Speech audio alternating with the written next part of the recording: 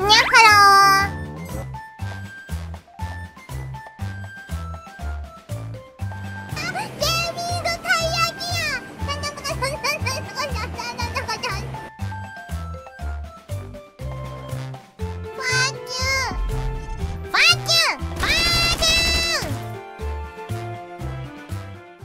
Can you feel it? Can you feel the power of Elite radiating from this box? Right, let's use the magic power of YouTube and video editing to get this unboxed, shall we? Magic. So yes, Nyahello, it's time we unbox Sakura Miko from Hololive Generation 0 in Nendoroid form. That's right. Once again, we have another fantastic Nendoroid that needs to be unboxed, and this is just the Elite that is Sakura Miko. How is she? Well, we're going to find out in the next few minutes. Let's unbox her from a plastic and cardboard prison, shall we?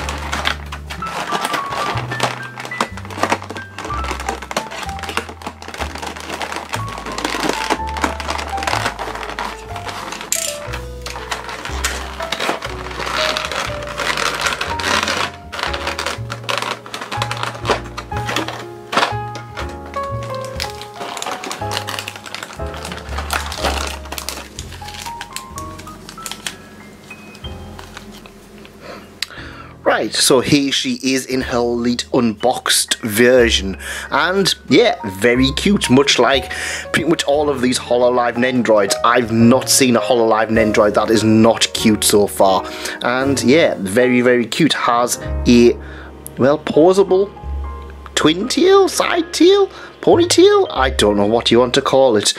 Whatever it is posable and can also come apart at the blink of an eye. Yeah, it's one of those ones where it's posable, but because there is the bell in the way, it can't pose it in all ways, which is a shame. Right, let's wait until it unblurs and we'll have a look and see at some of these nice little details, shall we? So, very much like all of the other Hololive Nendoroids, she is incredibly detailed. I really like the detail on here. In fact, some of the detail on here is actually a little bit better than the pop-up parade, which I did do a review of not so long ago. So if you are interested in that, go check it out on the channel. After you finish watching all of this video, watch till the end, then check it out.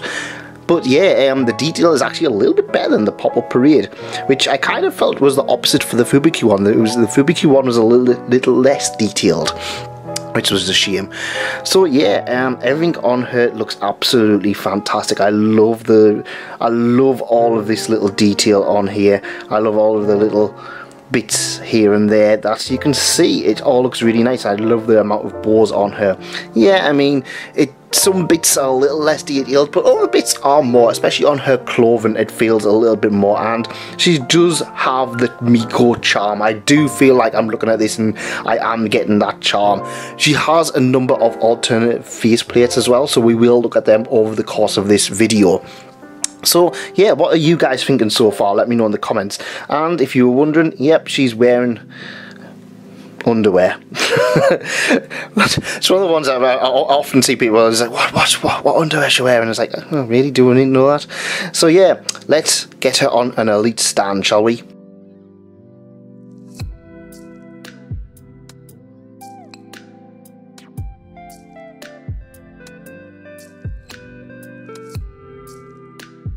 Here is another pose of hers, and yeah, this one's quite okay. I tried to put the glasses on, but they weren't really wanting to play well. The glasses actually stick onto the back of the hair, so yeah, they are a little bit awkward, and I couldn't get them to look really, well, Elite. little bit of a shame. She does come with alternative arms, at least the forearm is included. I thought it was just two arms that were stuck together, but no, you can actually change the arms as well, and she comes with a variety of extra little hands. Something else that needs pointing out is that you do get a baby Miko version. I will stick the picture on there because it is incredibly difficult to take the head off the ball joint and put on here, so I won't be doing it in fear of breaking it. Be very careful, because I tried to do it and it felt like something was going to break, so I was like, no, we will not do that. In the future, Goodsmile, don't put extra ball joints in here. Put them separate so we can choose to put them in, because these things are evil, evil, evil to try and remove.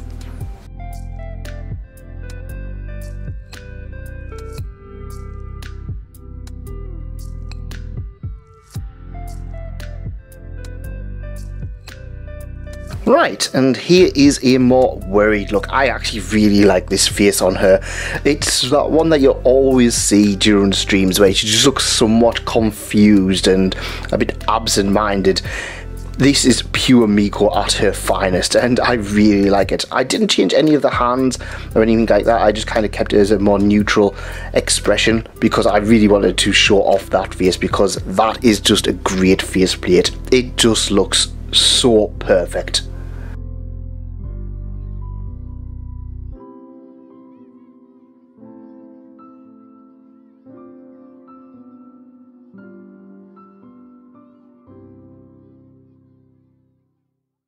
And here she is in a jumping pose. I just copied the one that's off the front of the box. She's looking very, very excited and ready to, I don't know, force some elite punishment on somebody. Or, well, you know, do Miko things. Also worth pointing out that you do get her little mascots, two little cats. This one is called Candy, and this one here is actually called Schlottenheim Rheinbach the Fourth. Yeah, I don't know what they're actually called. I'm sure something will pop up on the screen right now and see it, and somebody will correct me in the comments if I am actually wrong. A really fun little pose here. I really do like that. They give us some jumping poses as well, because of course Miko is famous for, you know, jumping around and having a good time. Hang on, that's the other one. That's the rabbit. Next pose.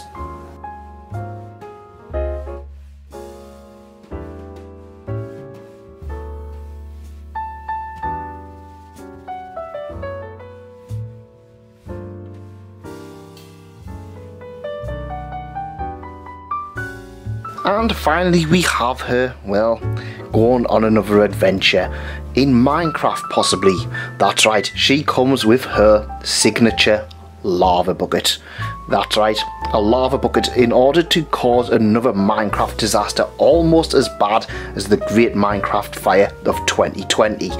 Yes, I love the fact that even a somewhat niche thing is included in this figure. It's a nice little addition and really makes you realise that they are putting a lot of care and attention into these Nendoroids.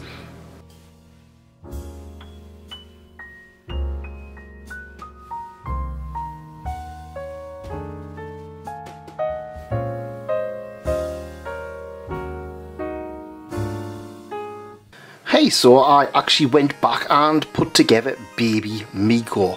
Ah, look at the Miko baby, the Elite Miko baby. Honestly, this is a really fun one, and I really do like the fact that they've actually give a separate torso. It doesn't stand up or anything, it's just a fun little extra. I also included the sad, distressed looking baby face, because hey, you kind of can't not, can you? Yeah, it's a really fun little addition to an otherwise fun figure. I really do like it. Look at the baby. And there we have her, Sakura Miko, another really nice Nendoroid.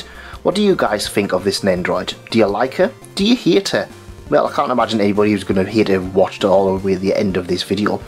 But yes, like I said, a very nice Nendoroid. I feel like all of these Nendoroids so far have been incredibly nice, so I'm really happy about it. What's your favourite pose and what's your favourite faceplate? Let me know. And are you going to pose it as a baby Miko?